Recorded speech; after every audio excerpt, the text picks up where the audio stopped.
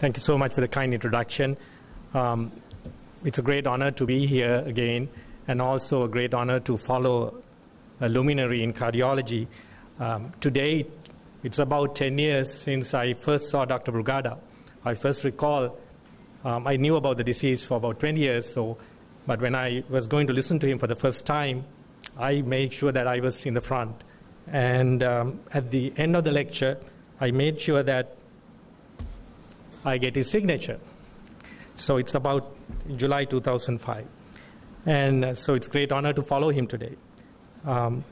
He was so graceful. He said, "Of course." I still recall that, and signed on my book. So the topic assigned to me was ventricular ectopic, what every physician needs to know. This is a common topic. That's why I chose this, electrophysiology being subspecialized, and to relate a topic that can be related to everybody.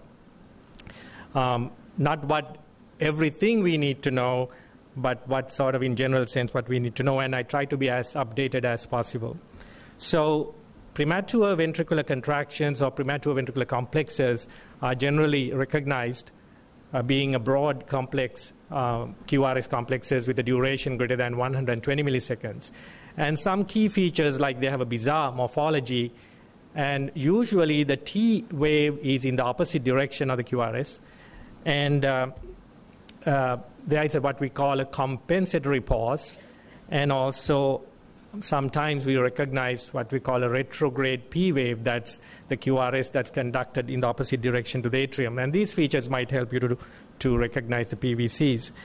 And the nomenclature has been all over the place. PVC is the term that I'm going to use for this lecture, stands for premature ventricular contractions or ventricular complexes, but then other people, they reverse it, they call it VPC, ventricular premature complexes, or VPD, ventricular premature depolarizations, or VES, ventricular extrasystole, and so on. But I'll use the term PVC, which seems to be the more common term used today. Classification of PVCs, this is to all of us using the same language. If it's a one beat, we call it an isolated PVC. And it's two beats come in a row. It's a pair or a couplet, which you can see on this Holter monitor. And if it's three beats, but at a rate of less than 100 beats per minute, it's continuous. We call it idioventricular rhythm. If three PVCs come in a row, it's a non-sustained VT, but usually we have upper limit of 30 seconds. So anything greater than 100 beats per minute and more than 3 beats but less than 30 seconds is non-sustained VT. And if a PVC follows every normal beat, we call it a ventricular bigeminy.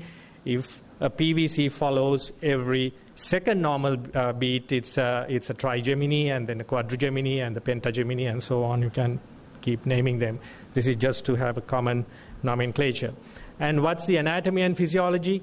Well, PVCs by nature arise below or distal to the His bundle. So in the conduction system, starting from sinus node through the atrium to the His bundle and to the AV node to the His bundle, but then below the His bundle, anything below. So it could be the right bundle or the left bundle or any of the fascicles or Purkinje fibers, or from the ventricular myocardium, right ventricle or left ventricle. Or could be even you go back, so you follow the flow in the outflow area. So right ventricular outflow tract, left ventricular outflow tract. And as far as the muscle fibers go even beyond, you may find ventricular ectopic coming from pulmonary artery or in the aorta or sinuses of Valsalva region. So the physiology is interesting because that's what you see in real life. When you have a patient with PVCs frequently, most often somebody recognizes bradycardia, and that's because, as you see in this slide, the dotted arrow indicates there is no pulse there, although there is a heartbeat, because the premature contraction comes early and probably the ventricle doesn't have much time to fill in. So it doesn't create a pulse, but it creates an electrical impulse. So there is a sort of electromechanical dissociation. And it sort of gives although there is no bradycardia by ECG, but there is a relative bradycardia by clinical examination. And if you look into the second dotted line, there is a small pulse. And so there you get a 3D pulse. And the interesting other physiologic parameter here is, if you see the beat that follows the PVC, now you have a long compensatory pause, the beat follows the PVC, now has a longer time to fill in. And by doing so now, here the pressure scale is 200, you might not appreciate it much, or even though the patient may have normal heart, you may have a little stronger heartbeat because the heart has filled in a little more, this classical Starling effect, and the patient feels the post-PVC beat. So interestingly, the skip beat is the PVC, but the patient feels as a skip beat is the post-PVC because that's what comes with a thump. And so that's the physiology. And the compensatory pause it's an interesting term. I don't know why it's a compensation there, but it's basically when a PVC conducts northwards or retrograde direction, it inhibits the sinus node. So if the sinus node doesn't fire, it delays so the next sinus beat. And thereby there's a compensation, and that's one of the features that might help you to recognize, particularly in association with the retrograde P. The evaluation of PVC, there's not much written. Now here I am resorting my talk only to PVCs, not about non-sustained or sustained VT. So within that framework, there's not much written, although I look into the European Heart Rhythm Association and the Heart Rhythm Society and Asia Pacific Heart Rhythm Society guidelines, where they allocate a couple of pages about PVC management pretty broadly. But this was published about a year ago. But interestingly, there's very interesting data that came out even as of last month.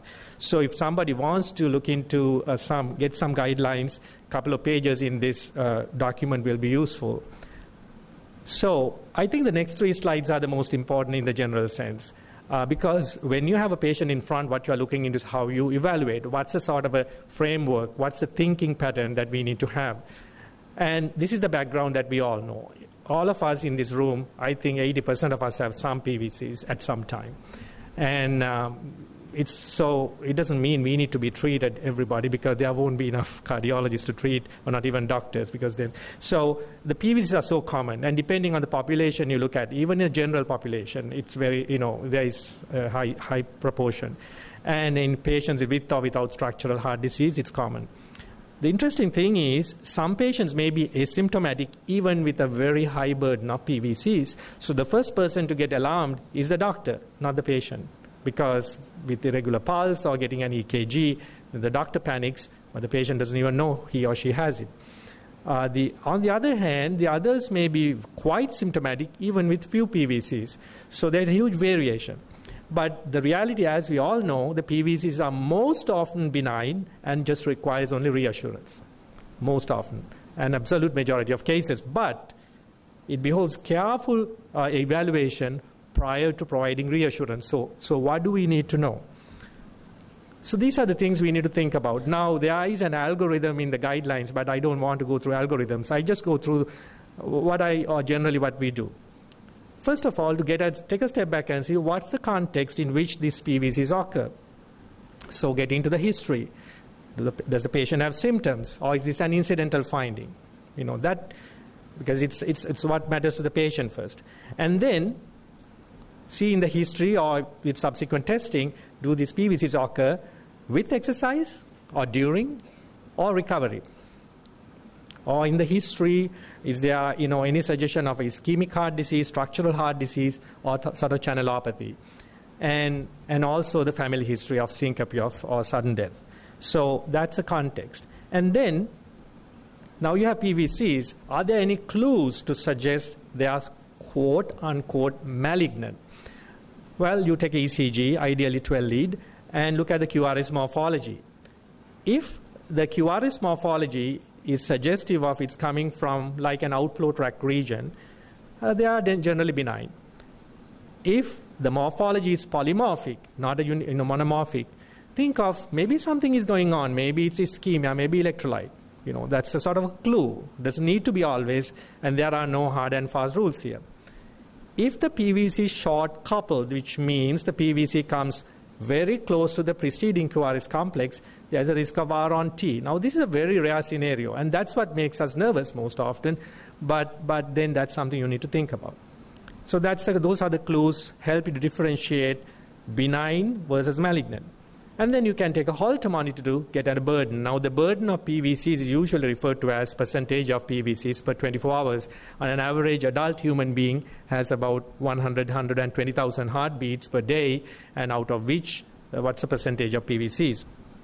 And then if you want to go on further, depending on the patient, might order a stress test to see whether the PVCs do occur, or do they dissipate or just augment during exercise or after. So additional clues. And then you can expand. I mean, there's no limit to that, but, so whether you go on a cardiac imaging, echoes, and so on. But I just want to give you an idea based upon the initial idea. So once you have that, the decision making is based upon, is this really an incidental finding like the top figure here, just you have few PVCs on a monitor, or is it a cause of symptoms? And then you have to think of the patient and address that issue with the symptoms. Now, what are the symptoms? Well, palpitations, common, some call it dizziness, some cause fatigue. And rarely people might feel something in the neck or something like a dysphagia. Very rarely syncope by itself, unless it triggers an arrhythmia. Just you have a bigeminal PVCs, they hardly cause syncope. But if it triggers an arrhythmia, might cause that. And more so, the worst case scenario, is this the risk marker of something bad to happen? Most often, that's what we think of. The PVCs themselves, we don't care much about it, but does this mean something? Does it cause VT or cardiomyopathy or heart failure or death? And that's what worries people, or the doctors as well. So we have to look into that kind of thinking and make the decisions accordingly. So let's illustrate some facts through patients. Patient number 1 is a 42-year-old woman with no previous heart disease and presented with recurrent palpitations, exertional fatigue, and dizziness. And there was a Holter that revealed out of 119,000 beats, 43% were PVCs, as highlighted in the top red box. And this is a sample of Holter, which I think most of you have seen this. And that alarms. You see here it's in bigeminy, sometimes trigeminy. 43% is quite high. She sort of close to my top record of the number of PVCs here. So, and by looking at these PVCs, so we have an idea of percentage, but where do they come from? And the 12-lead ECG is absolutely useful. And try to capture PVCs in all 12 leads. And if you are in question, refer to an electrophysiologist and get an opinion, because they can tell you exactly where they come from. Now, I'm not going in to discuss how to localize the PVC from the 12-lead EKG. It's a very interesting, fascinating topic, can take a long time. But suffice to say, in this case, this comes from the right ventricular outflow tract region. And you can see in the inferior leads, it's going downwards from top to bottom. And lead V1 has a left bundle branch block pattern with little the transition between V2 and V3, but regardless, so it's come from the outflow tract region, which is by far the commonest area of PVCs. And I do recall Dr. Dunilo saying when he first started here, I think he saw a plethora of right ventricular PVCs, so much that he started wondering whether it's an Asian disease. And I think this is by far the common. So commonest area that you see PVCs, commonly from the right ventricular outflow tract, but also in the anatomy, you can see the right and the left ventricular outflow tracts, they are sort of going across with each other, so like this. So you can imagine that anatomically, the whole region is, if I can make that, I'm sorry, the pointer. So here, the right ventricular outflow tract, and immediately behind it you have the left ventricular outflow tract, and even towards the mitral annulus. The whole area, is a region where you see a high proportion of PVCs, and the mechanism seems to be like a sort of a triggered activity. It has nothing to do with coronary artery disease, nothing to do with any ischemia or scar. So that's a woman with high burden of PVCs. Now, the decision making, what to do about that, will be discussed later. How about another case scenario? A 57-year-old woman, no previous history of heart disease, evaluated for dyspnea on exertion, and has a low EF. She was ruled out for coronary artery disease, and there was no other reason we couldn't find. And Holter monitor revealed 28% of PVCs. The patient told me that when she was pregnant during routine checkups, some doctor found irregular pulse. So that was more than 20 years ago. So her low EF and has a high burden of PVCs. And we know today there is an entity called PVC-induced cardiomyopathy. And that raises a suspicion, could this cardiomyopathy be related to PVCs?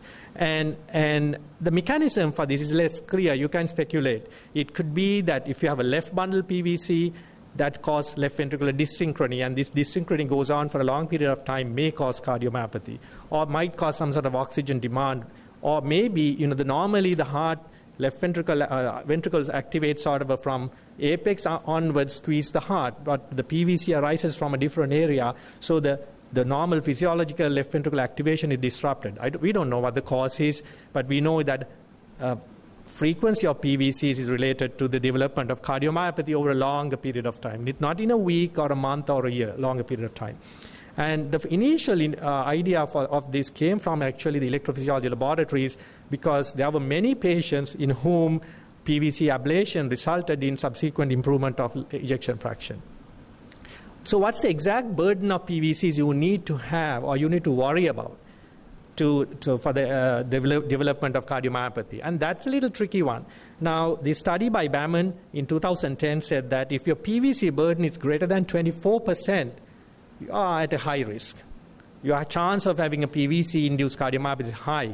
However, even in the guidelines, they state, based upon the studies, that even as low as 10% in some people, you get this.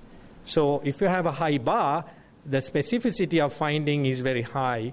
But when it's low, about 10%, you have to keep that in mind. But if it's below 10%, you don't have to worry so much. But this worry factor is not immediate. As I said, this development occurs over many, many years.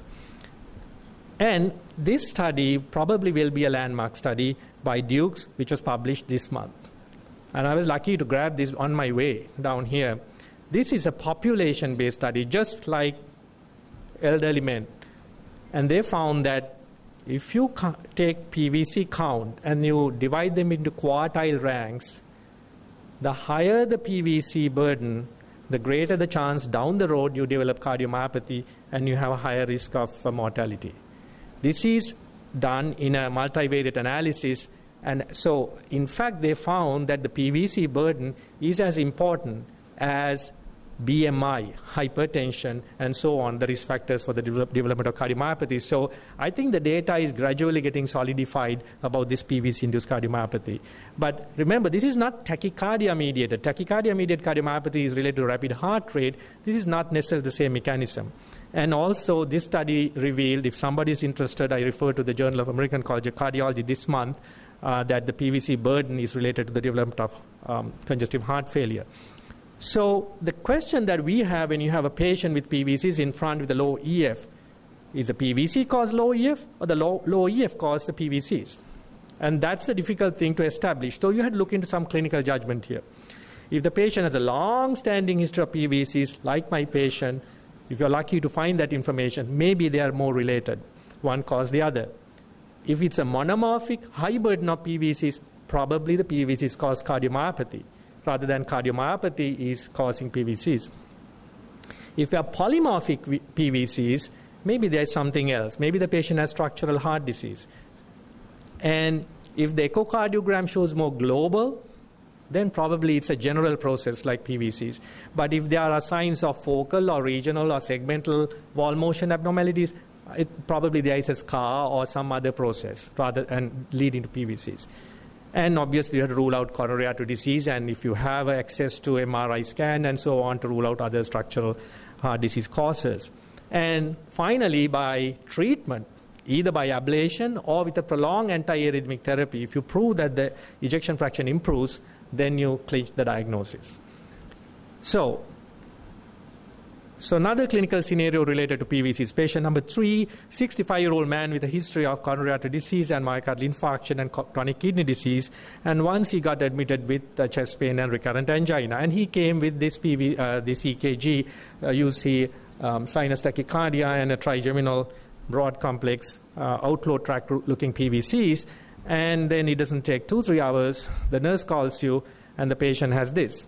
And so what you find is that ventricular or non-sustained tachycardia in this scenario is similar to the PVCs, or the PVCs trigger ventricular tachycardia. So what do you do about this? Now, this is this is what we do often. You have to look into that as another reason. Is this ischemia triggering this scenario? Or is it heart failure? Or there's electrolyte imbalance? Or is the patient septic or thyroid? Or is there some other scenario triggering this? Because in a scenario like that, you rather look into secondary causes, because the gentleman probably had PVCs for a long period of time. Why this is triggering VT now? Very seldom you have to look into PVCs as an isolated problem in this scenario as a primary arrhythmia. But if you identify a single PVC always as a constant trigger for VT or VF, then you can chase that PVC. So those are the scenarios I broadly explain PVC-related, being asymptomatic or causing symptoms or causing LV dysfunction or causing ventricular tachycardia.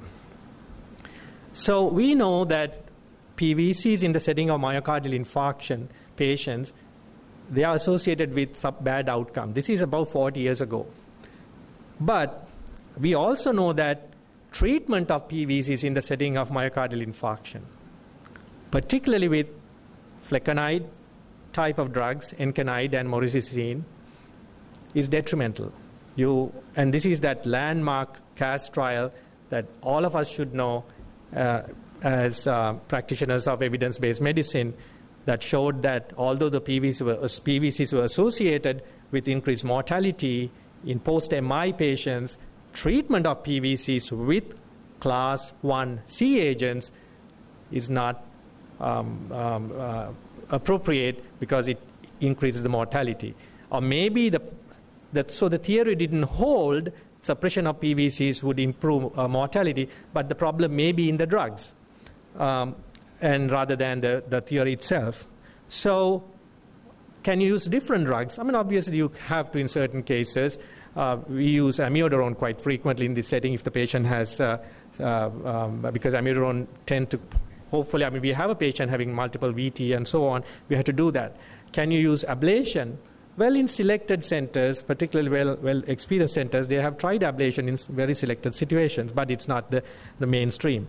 So in a broad sense, if you decide to treat the PVCs for the reasons of symptoms, for the reasons of cardiomyopathy, or for the reasons of avoiding ventricular tachycardia, for those 3 reasons, if you decide, the options are this. I mean, you can talk about avoiding caffeine, alcohol, all that, but I mean, it doesn't work in reality for the most part. But in terms of interventional or the medical therapy, beta blockers are commonly used.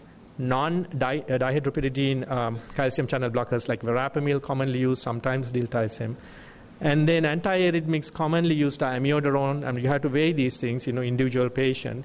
And other antiarrhythmics can be used, for example, for the right ventricular outflow tract PVCs.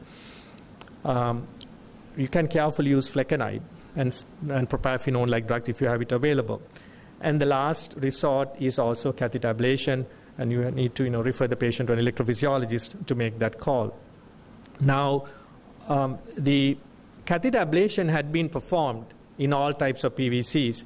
Now, this is a study from the group of Dr. Natali. My subsequent speaker, Dr. Lakhireddy, belonged to this group earlier, and one of his co-fellows wrote this article several years ago, the patient with ischemic cardiomyopathy. Like that patient I described, my third patient, in that setting, they go and chase the PVCs and ablate, and that saved the patient from recurrent VF because the patient has an individual PVC. This is a study from both the US and Europe. idiopathic PVC ablation for the prevention of ventricular fibrillation. So, but these are highly specialized centers using their skills to target certain PVCs to prevent adverse outcome. This is not mainstream, but can be considered in individual patients. The multi-center outcome for the catheter ablation for idiopathic PVCs came out just a couple of months ago. Even it shows that in setting the ablation can be used. If somebody wants to know what kind of patients are more appropriate for ablation, I refer you to this excellent article in the Journal of Atrial Fibrillation, and I'm pleased to say that my subsequent speaker is the chief editor of this, and I found it very useful. And I can, if any of you are interested, I know you can talk to me afterwards about this. So I'm ending my talk with a case, I thought, just to highlight. I had this gentleman whom I call constantly dizzy. This is a gentleman with a premature coronary artery disease. He was in his 40s, had his first MI in his late 20s. Ejection fraction was barely 20% or 30%, had a defibrillator implanted already. But the man never could stand properly. He's always dizzy. He never passes out. And he came to the cath lab, and they gave me this tracing. What he has is, you see the top part, he has a sinus beat in the left top corner, followed by a run of polymorphic VT, another sinus beat, a polymorphic sort of VT, and another sinus beat. So, and in the cath lab, you can look at the blood pressure tracings. He is on ACE inhibitors, beta blockers, all these things. So his blood pressure systolic is barely 90, but with the PVCs, his blood pressure drops to about 40. Not enough to make him faint, but to dizzy. And then with the next sinus beat, it goes up, and subsequently it goes down. So he was almost suicidal because his life was so poor, and the drugs didn't work. So he was like this. And so what we found was interesting. When you look at this the tracing, what you find is you have a sinus beat, and you have PVC, and you have non-sustained VT. And there's sinus beat, a PVC, and a non-sustained VT. And the PVC is the same. And I think, I probably showed this slide before too, but when we see the same PVC, it raises a flame in electrophysiologists, because you can chase that PVC. And so, and this particular PVC came from the sort of a mid-left ventricle, probably related to one of his previous scars. And we tried to ablate him once, didn't work, and the man was nearly suicidal with his quality of life. So the family pleaded for the second ablation, and second time we were lucky. So his ECG, I don't know whether you can see, got cleaned. And I didn't have to sleep for 3 days when you get that. So this is not a VT by itself, but again, anecdotally, you can do with ablations. That's the point I'm going to raise. So the treatment options are wide.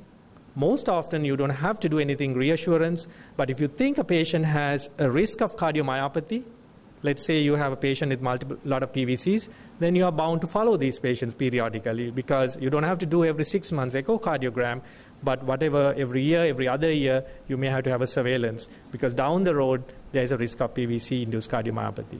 And in selected symptomatic patients, you can offer treatment in the terms of drugs. In a young person, you don't want to give drugs forever. Ablation is a reasonable option and success range from 60, 70, 80%. So that's the end of my talk.